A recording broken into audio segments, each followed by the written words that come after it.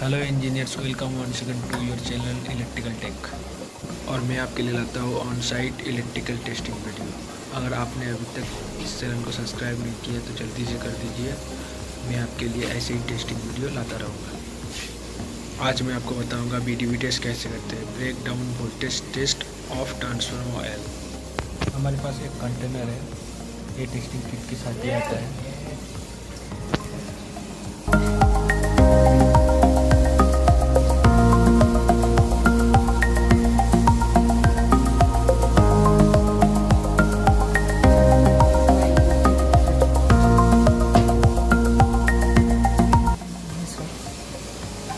इसमें दो इलेक्ट्रोड है, एक इस साइड से एक इस साइड से, और बीच में जो गैप है 2.5 mm की।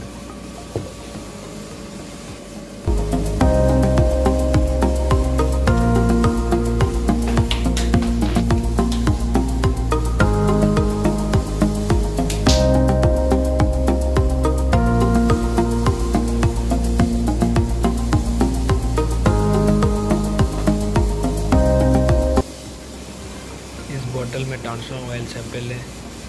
ट्रांसफार्मर ऑयल सैंपल कैसे लेते हैं पिछला वीडियो में दिखाए थे। अगर आपने वो वीडियो देखा नहीं है तो जाइए, डिस्क्रिप्शन में उसका लिंक है।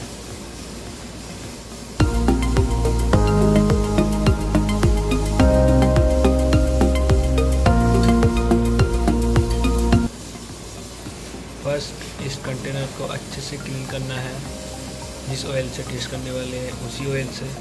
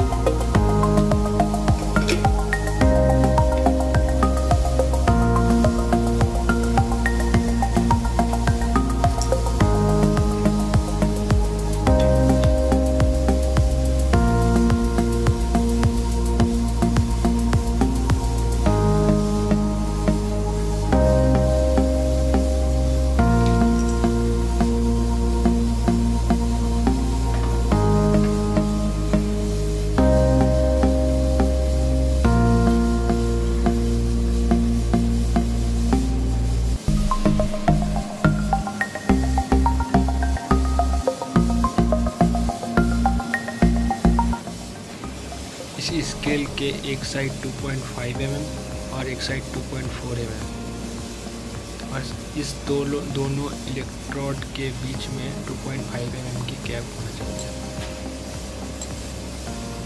2.5 mm।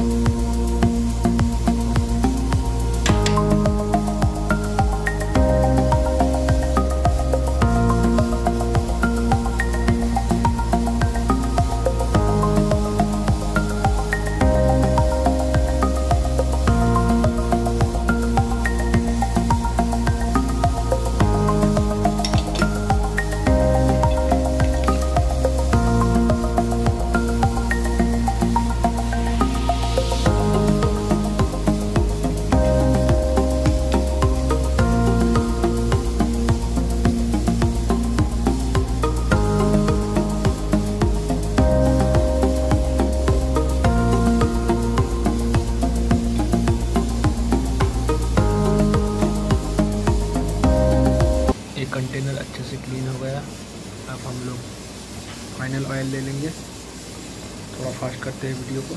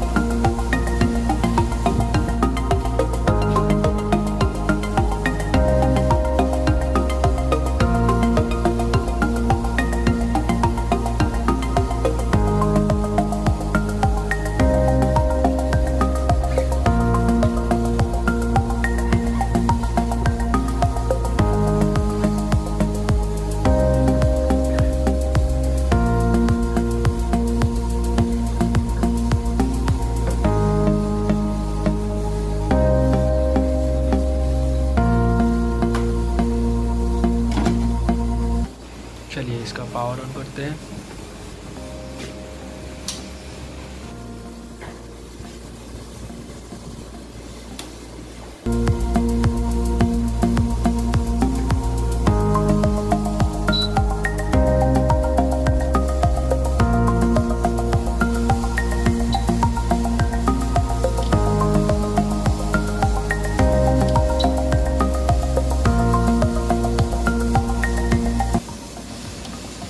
देखिए गाइस, इस इलेक्ट्रोड के डिस्टेंस 2.5 mm है।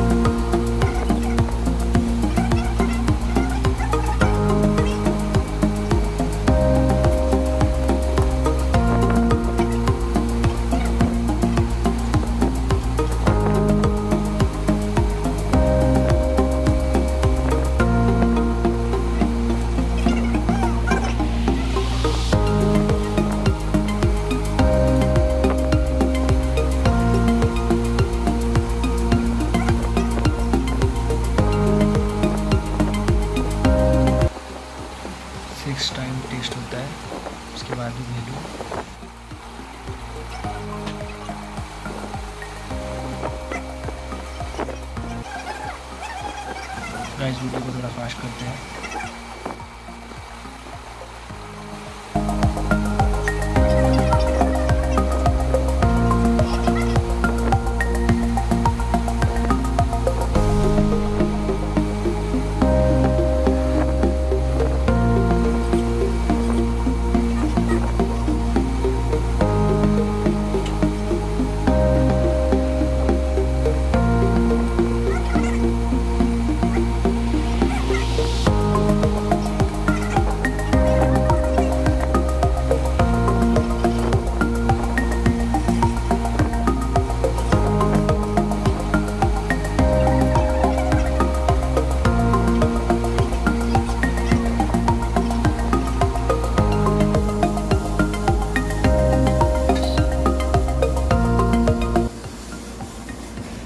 Break down voltage test value, ये एक्सेप्टेबल लिमिट क्या है, ये डिपेंड करता है 220 kV ट्रांसफार्मर, उसके ऊपर के रेटिंग के 50 kV मिनिमम डाइलेक्ट्रिक स्ट्रेंथ होता है, मतलब उसके ऊपर की वैल्यू अच्छी मानी जाती है।